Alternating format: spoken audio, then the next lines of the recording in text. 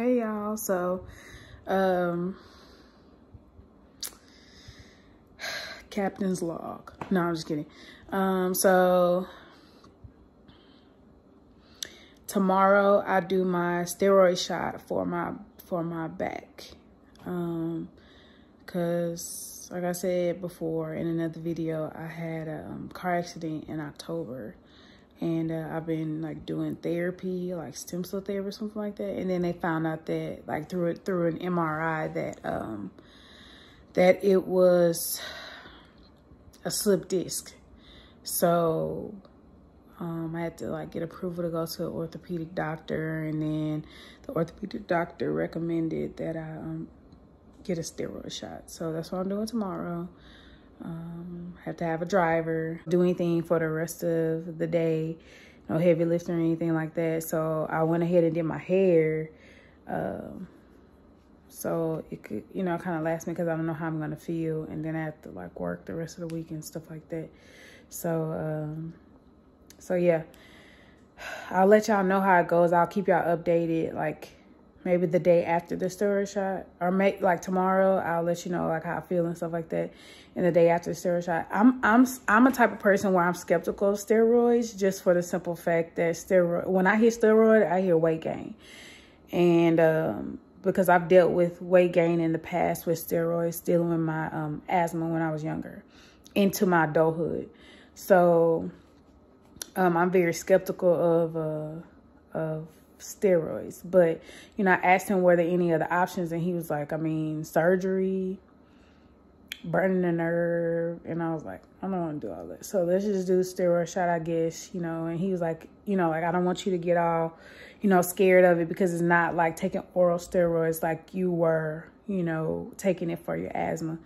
So he was like, well, you know, like, I think this will be a good thing. I think after this, you shouldn't have any more problems. So we'll see how it turns out. So I'll let y'all know tomorrow how I feel. I'll let y'all know how I feel the day after. Because they said the day after I should be fine. But we'll see. I've never done this before, so we'll see. So I'll talk. Hey, y'all. So getting ready to go for my appointment this morning. You see, I took my hair down. I separated a little bit, but not a lot, because I'm about to put no slip cap things on from Gracie's or Grayson, whatever that company is called. So I'm gonna wear that because I don't know, like, with the procedure, you know, like they cover your head, or I don't know. So I'm gonna try to preserve my hair and do that. So and I couldn't eat 6 hours before the procedure, and I can't drink.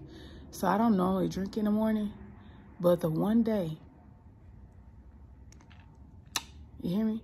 The one day I cannot drink, I want something to drink. Of course, that's how it always works. So I'm taking a bottle of water, because as soon as they let me out, I'm drinking something. Okay. Hey y'all, so I'm back from my get my procedure done, and I had to stay there like for a long time because my pressure was low. So I had to stay there like an extra. How long did I stay there? Like an extra 30 minutes. Well, they were done around 10 o'clock. What time did we leave?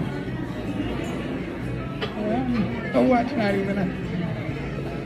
Got a whole Apple Watch and it's not even on. So okay, so it must have been about 13 that we left. It was about 10. What time is it now? 11:01. Okay, maybe 10:30. 10:30. Closer to 10:40. So yeah. So now we're at First Watch getting some food. Got me some grape juice, and I'll probably give me some yogurt and granola to eat or something like that, something quick. But she had to give me cheeses and water for me to get my pulse up, and because I was really cold. So yeah, we're First Watch, and then this is what I got. I got granola bowl with extra granola and a muffin of the day, which I think is blueberry. And a side of bacon. And she got, they're working on her potatoes. They're working on her potatoes, but she got something simple. You know, she used to Denny's, y'all, so she can't handle the whole healthiness of First Watch. She said it's too grainy. You better stop doing a YouTube on me. Bless the food. Let me follow you.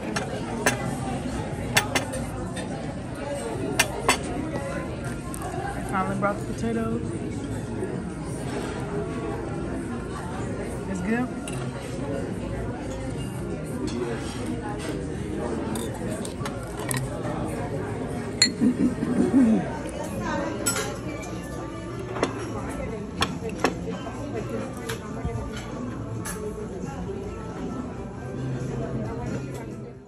Hey y'all, so this is just an update from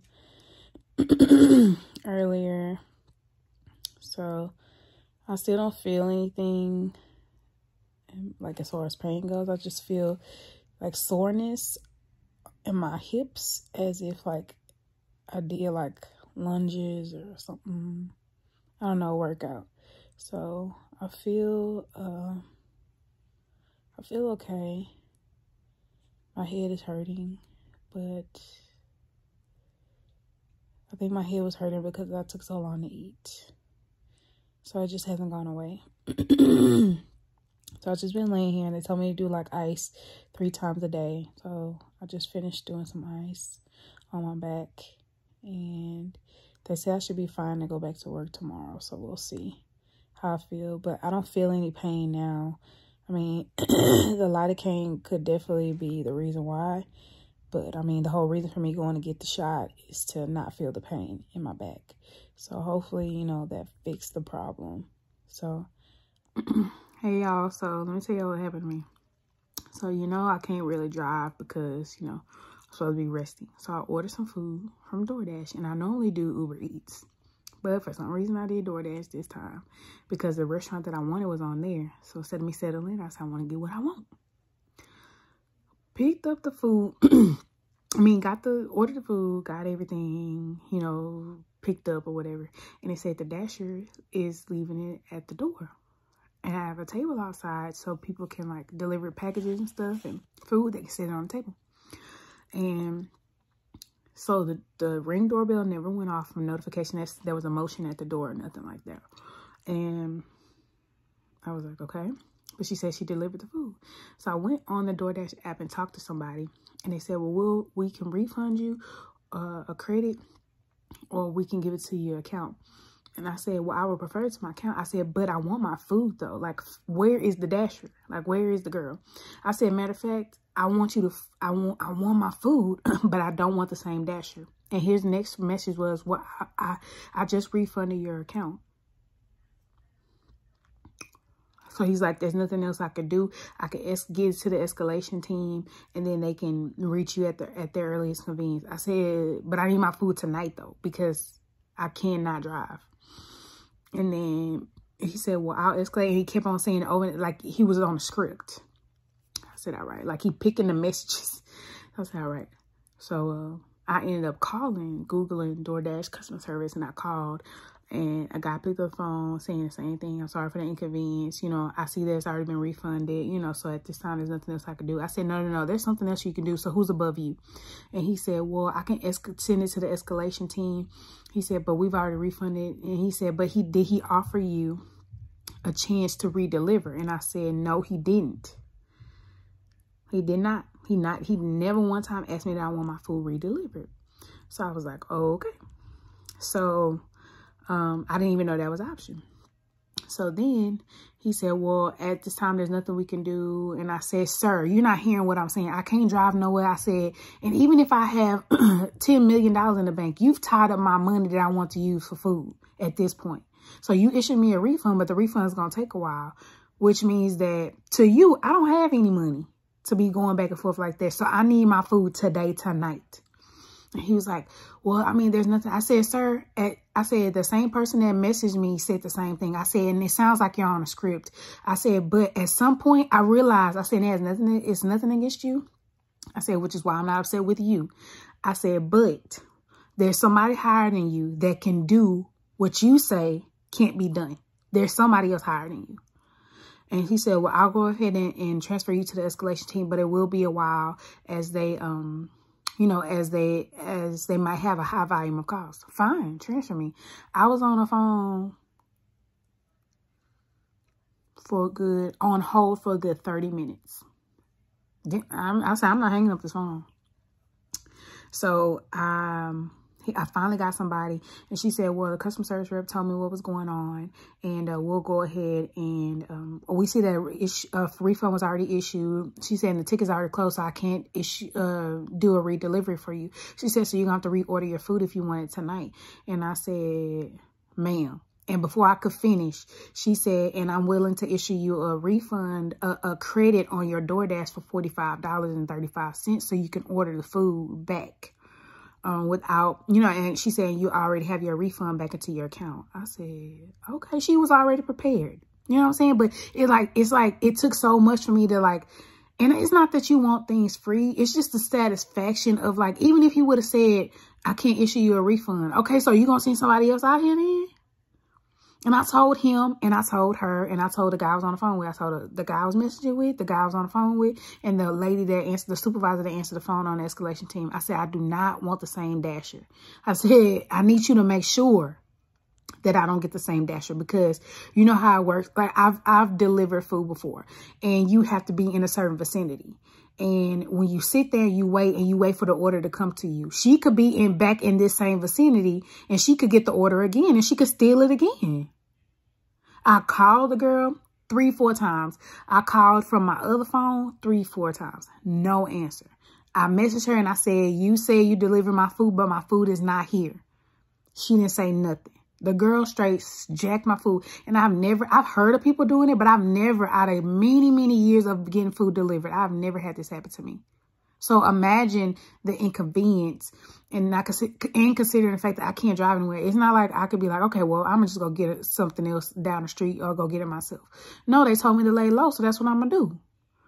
And how inconvenient. Like, it was so frustrating. But she had already called me with a plan. Like, she told me, and I said, okay, well, I'm gonna stay on the phone with you while I order my food. I ordered my food, and when I ordered my food, she said, I'm gonna manually assign a dasher. I said, okay. Like, it was, I said, of all days, and I told her that, I said, ma'am, of all days that my food could get messed up, the day that I can't, you know, like I was advised not to go anywhere, is the day it happens. I was like, ugh. You know, when you, sometimes on a spiritual level, when you try to do things right, and, you know, like if you're fat, you know, like a lot of times when you're fasting and stuff like that, you get, my friend always taught me this, you get distractions and stuff like that. So, and this could be something so small, and you see how big it got, and like, it you know, it got frustrating, and somebody would probably be like, you know, on another spiritual level, probably be like, that ain't even worth my time. But me, it was, and then, you know, maybe I didn't learn that lesson, but it was just frustrating for me today. And tomorrow I'm gonna try better. I'm try to be a better person tomorrow. But yeah, I wanted y'all to know my experience on tonight. So I'll talk to y'all later.